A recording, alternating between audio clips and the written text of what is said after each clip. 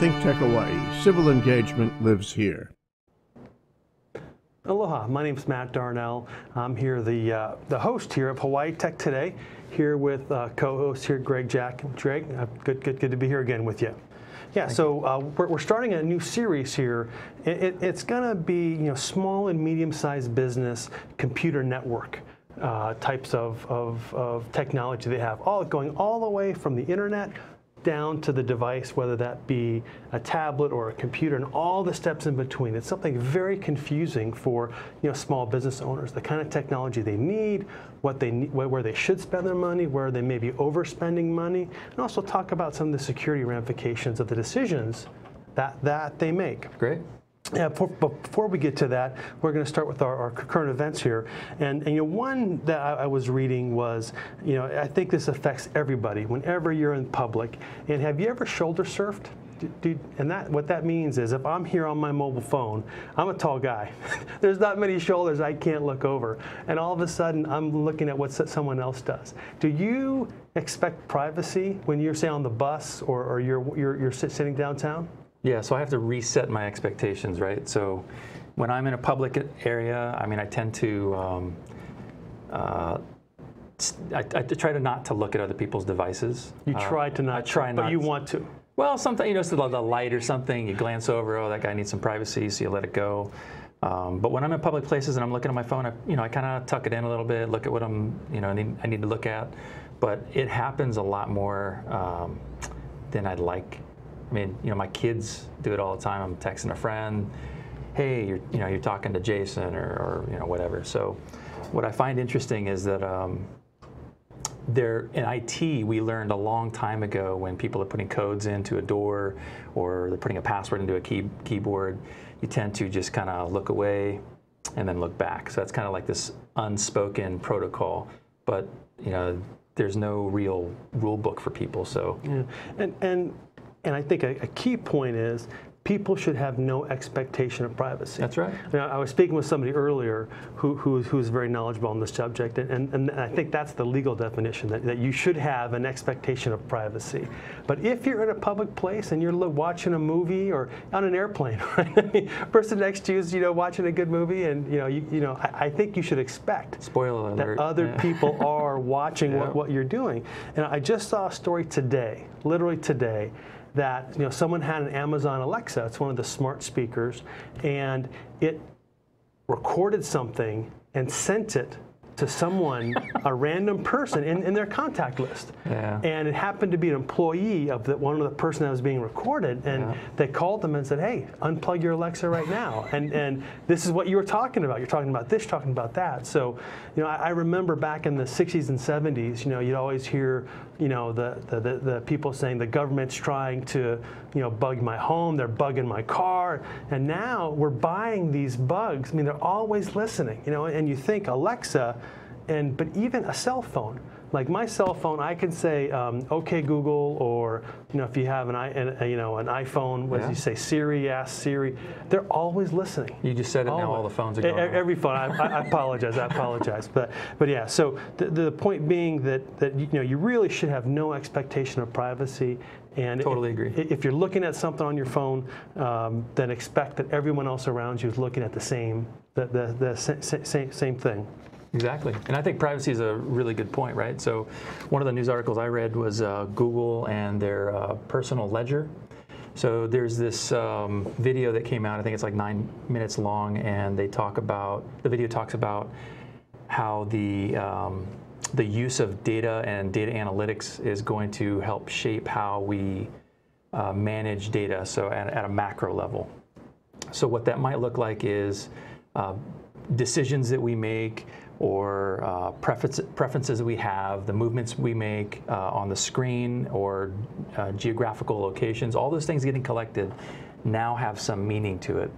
And the trick is who's going to manage the meeting and how is it going to be presented to us, and then what are we going to do with that? Who owns that? Are we stewards of it? Google's obviously in the forefront of data collection, so I'm not a conspiracy theorist, but I will tell you it makes me a little nervous that there's that much data being collected about where I am, who I'm with, And I'm pretty sure companies are going to be judicious in scrubbing the data, and that's one of the other articles I'll tell you about that I thought was interesting. But I think that when we look at the data collection, if we behave in a way that we don't expect that privacy, as one government employee told me, Greg, if you have nothing to hide, then you have nothing to worry about. Right, and there's three challenges with that, right? First one being you've got to collect the data, right? So collecting that data, and which means how do you do that? So like most people's cell phone, they keep the GPS on all the time, and it phones home. Yep. It tells them where you are. So that's the first step they do. And second step beyond that is you got to correlate the data. Mm-hmm. Like for instance, if your phone and my phone are in the same place, that's not worth a lot. But if it happens 10 times, chances are we were together. We were meeting for lunch, and we're at an Italian place. We like Italian places. Mm-hmm. So now we're going to get pushed ads, which is the third part. Mm-hmm. Once you have the data, what do you do with it, right? You got to have a mechanism, and Google, they're doing so good at collecting the data, putting it all together. Like if I go to Amazon and look for something, and then switch over to Facebook, instantly I will see an ad for what I was looking at on Amazon. And when you turn your ad blockers off, I mean, it's just crazy. It's just there's cookies, the third-party cookies, and yeah. So they even make assumptions too. I mean, I was talking to a friend, and he was telling me about some of the data collection that if you ask certain questions, so one of the scary things is you have children, and they start looking at asking questions online, and eventually those questions are correlated to either physical ailments or something happening, like maybe a teenager's pregnant or something, but they didn't actually ask that question. They asked something similar, but then GPS has pegged them in the vicinity of, say, baby clothing or something. So now they've correlated something. But if you're sharing accounts, now you start getting ads for something that doesn't actually belong to you. It belongs to maybe in your household. Right. Because if your TV is so smart now you can look something up on your TV. It's on YouTube, and then you can see all the history, right? So there's these things where I don't think as a society we understand how the data is being used to get our attention.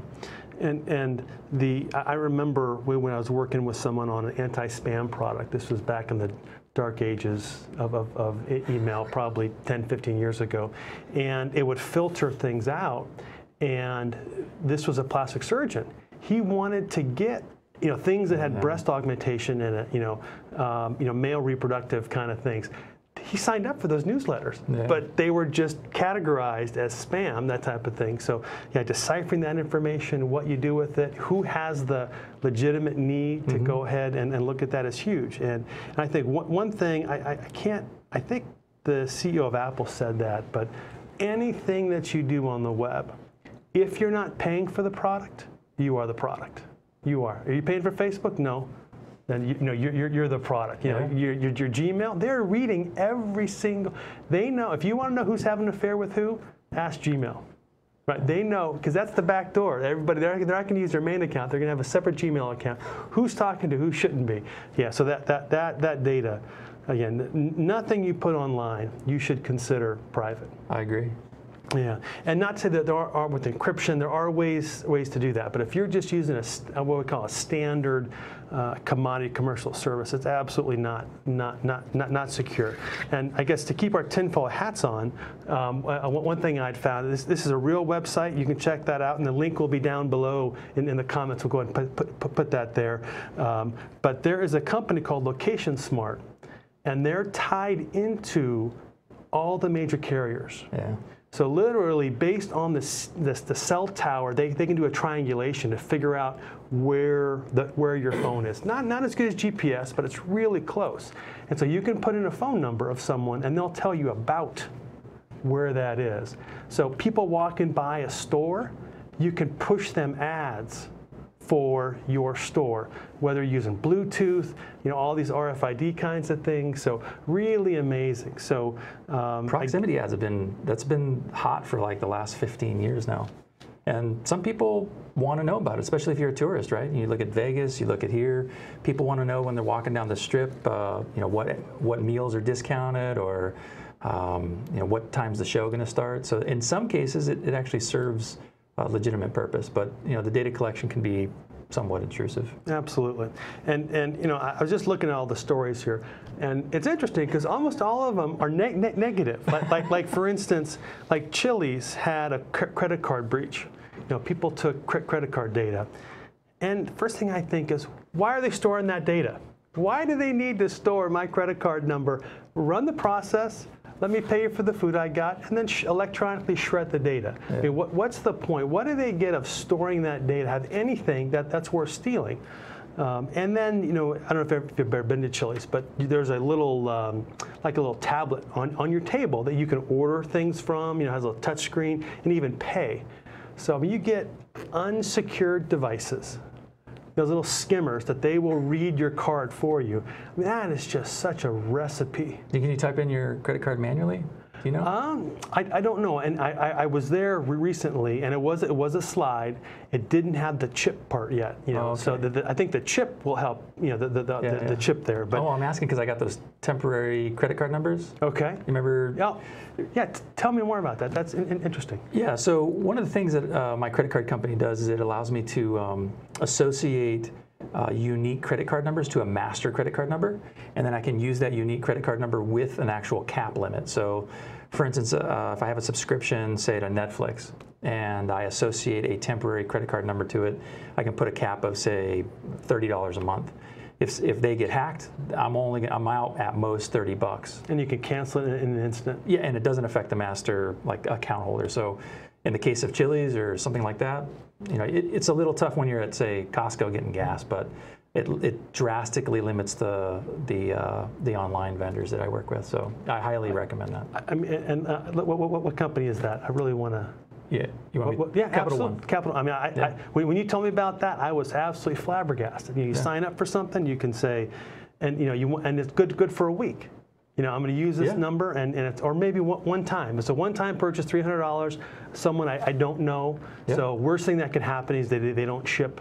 Yep. What I bought. Exactly. If they take it and they try to go on Macy's spending spree, it's not going to work. So I think that is the ideal, because it's a mobile app.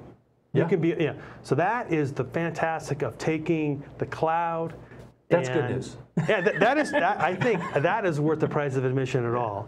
I mean, to have that kind of, and when you hear about Facebook, they just deleted 583 million fake accounts. Now, apparently they have about $1.5 billion left, but 583 million fake accounts. I mean, how does that happen? I mean, who do you think in this world are those just people that just abandon them? But they say they're fake. How many fake accounts do you have? About 18. Yeah.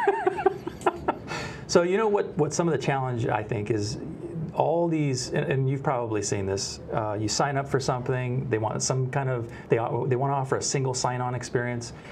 No problem, we'll make it easy for you. Just sign in with your Google account or your Facebook account. So I intentionally created a fake Facebook account just so that when I have these subscription stuff, I channel everything over there and I don't care about the ads. Because that's what they're doing, they're just selling data. Yeah, and I think, I mean, that's something that I've always thought was $1 million idea. That, like, we use Office 365 in the office, and what I want, whenever you have to sign up for an account, you can just click a button in Outlook that says, give me an account, Yeah. So it'd be my address .Facebook, whatever, or something. And there are ways you can do that in Gmail. I think if you have your email address and then a plus, anything after the plus is ignored. Then you can create filters and those kind of things. But yeah, so the way to do that, natively within Outlook, just give me a throwaway account. I don't want to sign up for this thing, but I want to read the article or something. Right. So just give me a fake account so I can click the confirmation link there. Yeah. So definitely a huge thing. Did you hear about Netflix? No. So Netflix reported recently, and I don't know if you watch Netflix, but I really like this short series. You remember Lost in Space? Kind of. Yeah, Danger Will Robinson? Right. Okay, right. so they rebooted it. Okay. Netflix is spending... Is it a prequel? Oh, what's a prequel? Prequel. So what is that? like happening You get a couple before episodes Lost before and Saves? No. Oh, like a storyline before? What's a prequel? Welcome to 2018, Greg. All right, hello. There's too many terms. So it was like a mini-series. I think it was like Too many terms. four or five shows. But it did really well, so they're going for a second series. Okay. But they're very interesting because when you look at content providers for, say, cable companies, they're always, I mean, their job is to keep you a customer, and the way they keep you a customer is to continue delivering content that you like, and that requires content providers. Netflix is an online content provider, so they're spending about 85% of their revenue, or their spend is going to go to their own series, so what they would call Netflix original series, right? Well, it makes sense. I mean, back in the day, their 85% was spent on shipping and buying DVDs. Yeah. Right. And that all changed. Okay. Well, again, great talk. So we're going to take a short break here, and we come back again. We're going to be talking about small and medium-sized business computer networks. Going to start with the internet, work all the way through. We'll see you in a few.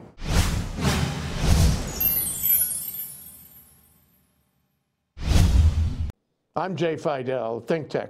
ThinkTech loves energy.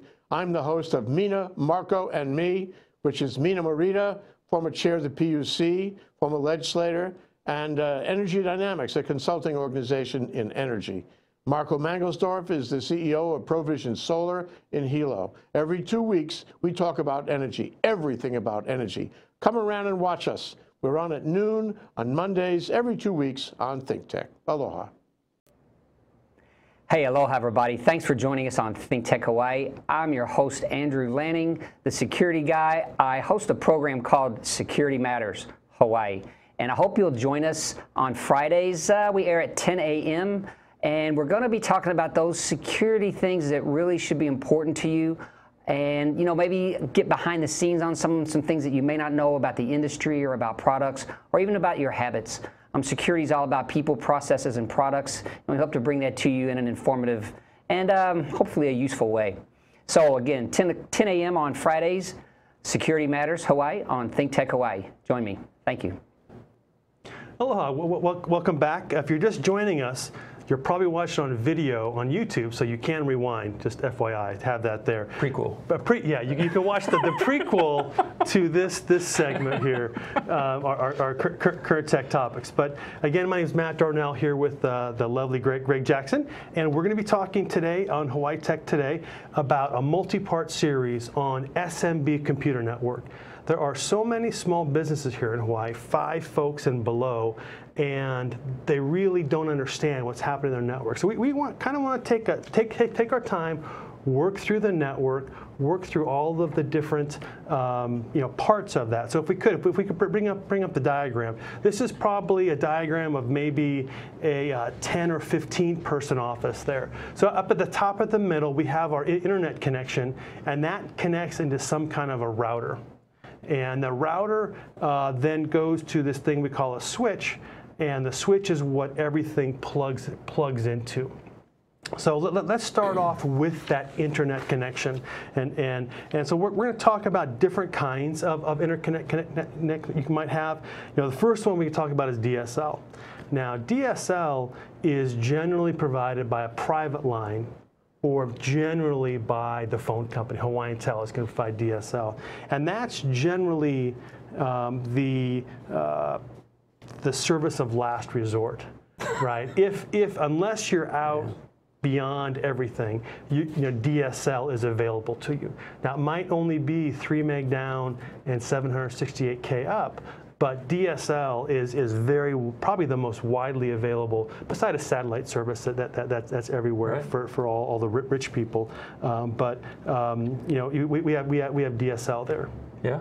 So one of the things that I like about DSL is because it has that saturation in the market. So a lot of the conversations that I have with small business owners would be something like, I know I need internet.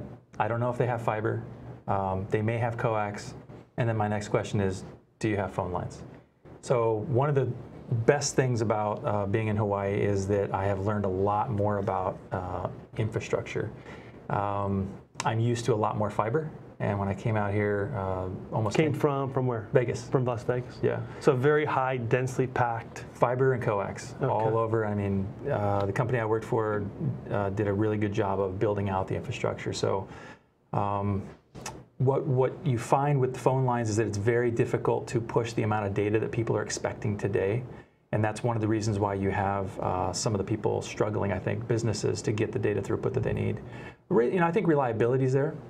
When you look at latency, the phone lines tend to be pretty reliable. They just don't offer the speeds that a lot of customers need. Yeah, and now they'll combine. It used to be 2 wires, you have a connection, and now they can bond them together.